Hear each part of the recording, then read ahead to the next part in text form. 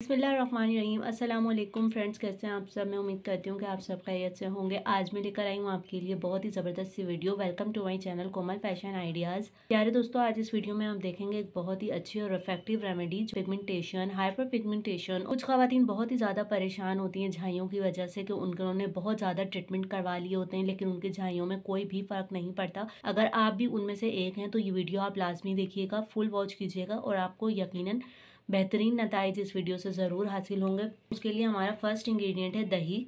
दही आपकी स्किन के लिए बहुत ही ज़्यादा अच्छी होती है और इसमें आपकी स्किन को मॉइस्चराइज करने के लिए खुसूसियात शामिल होती हैं। हाइड्रेट होती है, आपकी स्किन को हाइड्रेट करती है और हमें अपनी स्किन को हाइड्रेट रखना ही चाहिए। पानी पीकर बहुत ही ज़्यादा आपको पानी पीना चाहिए। इनके झाइयाँ हैं वो पानी का बहुत ही अच्छा सा इस्तेमाल कर सकती हैं। ये रेमेडी सबके लिए नहीं है। डॉक्टर से कंसल्ट नहीं किया है, अगर आपने कोई इलाज वगैरह नहीं करवाया तो आप पहले डॉक्टर से कंसल्ट कर लें।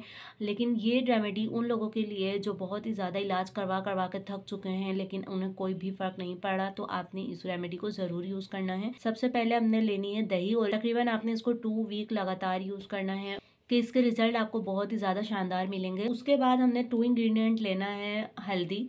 हल्दी आपकी स्किन के लिए बहुत ही ज़्यादा अच्छी है। जैसा कि आप जानते हैं कि बहुत से फेस मास्क ऐसे हैं जिनमें हल्दी का यूज़ किया जाता है। हल्दी आपकी स्किन के लिए बहुत ही ज़्यादा आबे हयात है। आपने इसको दही में बहुत ही अच्छे तरीके से ऐड कर लेना है।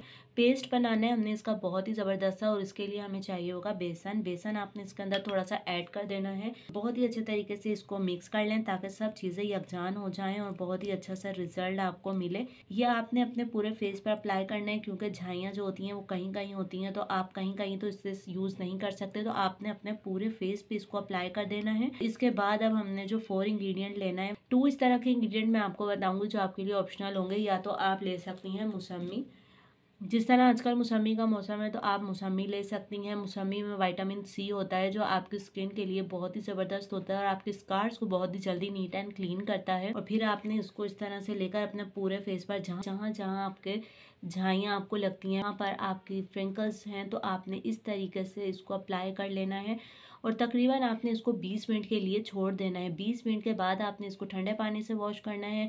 बहुत ही अच्छा सा रिजल्ट आपको मिलेगा। अगर आपके पास मौसमी अवेलेबल नहीं है तो इसकी जगह आप फ्रेश प्लांट का एलोवेरा जेल ले सकते हैं। 2 ऑप्शनल चीज़ें आपके पास, या आप मौसमी ले लें या इसके अलावा आप एलोवेरा का जूस भी ले सकती हैं। उसके भी बहुत ही अच्छे रिजल्ट और बिल्कुल इसी तरह के रिजल्ट आपको मिलेंगे। इस तरह से आपने अप्लाई कर लेना है बहुत ही अच्छे तरीके से और आप इसको तकरीबन हाफ आवर के लिए छोड़ दें या 20 मिनट के लिए तो आप इसको लाजमी छोड़ें। 20 मिनट के बाद आपने इसको वॉश करना है। ये आपने तकरीबन डेली करना है और तकरीबन 15 दिन के लिए, 20 दिन के लिए या पूरे महीने के लिए तो आपने इसको रखना ही है। रिजल्ट आपको तकरीबन 15 दिन के बाद नज़र आने लगेंगे।